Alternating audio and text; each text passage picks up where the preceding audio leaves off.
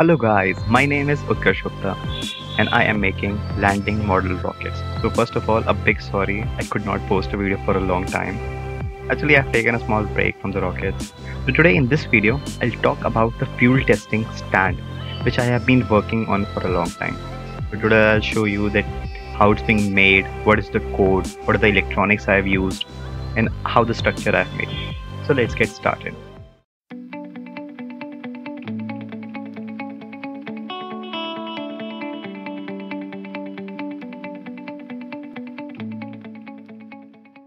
First, let me tell you that I'm making this test stand to measure the thrust and the burn rate of the rocket motor, which I have been building by myself. And to get the thrust and the burn data, that will help us to optimize our simulation, and it will also help us to write our flight software.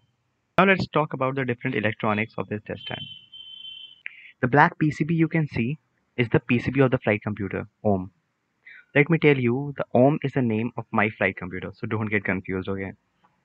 I have made few changes in it. For example, now it has a Bluetooth, so I can fire the motor with my mobile phone. Also, the SCL, SDA pins are now made to get data from the load cell. And also, it's working as the onboard computer for the test stand. The frame of the test stand is made with stainless steel. I really like to overbuild.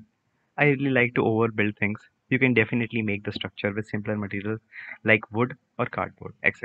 The aluminum bar you can see in the test stand is the load cell. It measures the thrust.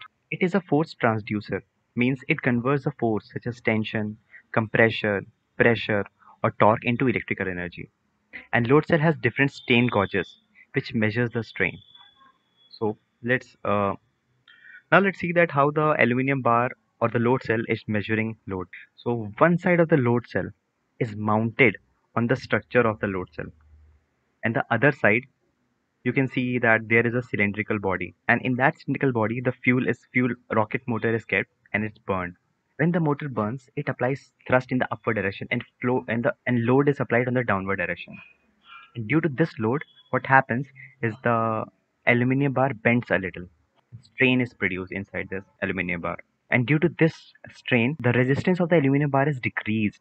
And when the resistance is decreased, we know that by Ohm's law the voltage is increased, and this change of voltage is measured by a microcontroller. So by this relation of change of voltage we can measure or the thrust acting. So by this change of voltage we can measure the load on the load cell. Also, the voltage we receive from the load cell is very small, so we cannot measure directly by the microcontroller. So what we need to do is we need to amplify the signal. All these components link I'll put down in the link box, you can see and get them. Now let's talk about, after electronics, now let's talk about the code, that how I have written the code. So for the code part I am using a library called HX761. You can go and download this library into your Arduino IDE. Now what you can do is you can just take my code and copy paste and run it. You will get the values. I'm not describing the code in details, but if you want me to describe, just write down in the comment, or if you have any problem, just can write in the comment, or you can also email me and I'll really help you out.